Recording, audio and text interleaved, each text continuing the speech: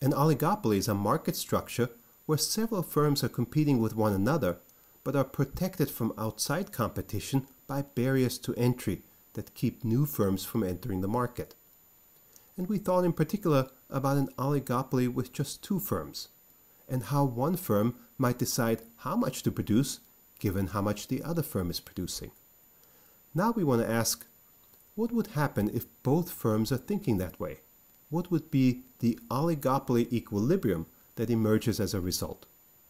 So just to recap, we derived a picture where we put the quantity that firm 1 produces on the horizontal axis and the quantity that firm 2 produces on the vertical axis. We then asked for different quantities that firm 2 might produce, what's firm 1's best response quantity?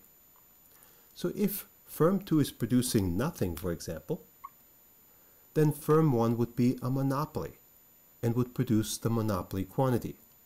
So the best response for firm 1 to firm 2 producing nothing is to produce the monopoly quantity.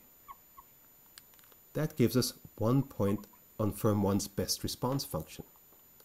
Then we can ask, at what point will firm 1 choose not to produce at all? If firm 2 produces so much that price has fallen to marginal cost, then there's no more room for firm 1. If firm 1 produced anything, it would drive price below marginal cost, and then firm 1 would make a loss. So if firm 2 produces twice the monopoly quantity, it'll have driven price down to marginal cost, and there's no more room for firm 1. So if firm 2 produces twice the monopoly quantity, firm 1's best response is to produce 0. So this would be a second point on firm 1's best response function. And then we can connect these and get the function, which we call the best response for firm 1, that tells us for any quantity that firm 2 produces, what firm 1's best response quantity is. Now we can do the same thing for firm 2. We draw the same kind of graph, put the quantity that firm 1 is producing on the horizontal axis, and the quantity that firm 2 is producing on the vertical axis. But now we're going to ask, for different quantities that firm 1 might produce, what's firm 2's best response? If firm 1 produces nothing, then firm 2 is a monopoly, and so it's going to produce a monopoly quantity. So the best response to firm 1 producing nothing is for firm 2 to produce the monopoly quantity. We have our first point on firm 2's best response function. But if firm 1 produces twice the monopoly quantity, it will have driven price to marginal cost, and there's no more room for firm 2 to produce anything. So firm 2's best response to firm 1 producing twice the monopoly quantity is to produce 0. So now we have a second point on firm 2's best response function. We can connect those, and that'll be the best response for firm 2 to any quantity that firm 1 might produce. Now we'll put these two best response functions into the same graph. So again, we'll have a graph with the quantity that firm 1 produces on the horizontal axis and the quantity that firm 2 produces on the vertical. And now we'll simply transfer both of these best response functions onto this single graph. Firm 1's best response function starts at twice the monopoly quantity for firm 2, and it ends at the monopoly quantity on the horizontal axis. Connect those, and we have firm 1's best response function.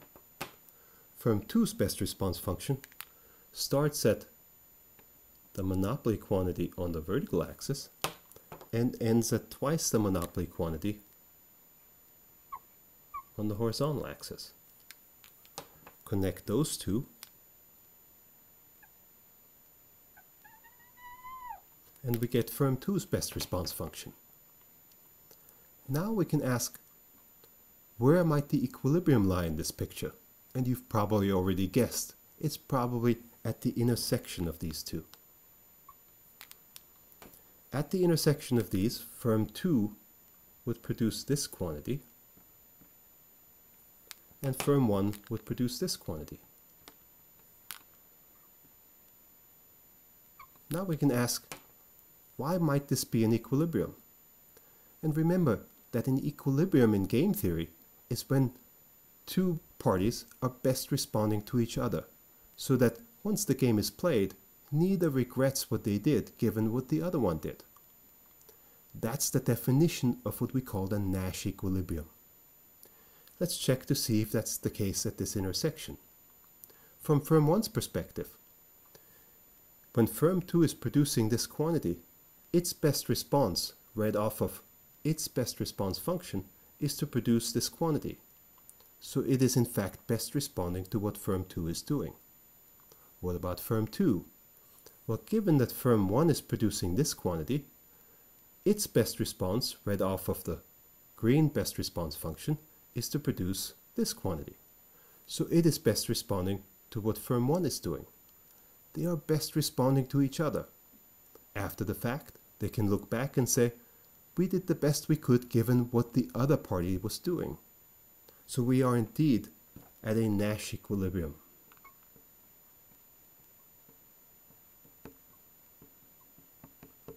And that Nash equilibrium is the oligopoly equilibrium in this particular example.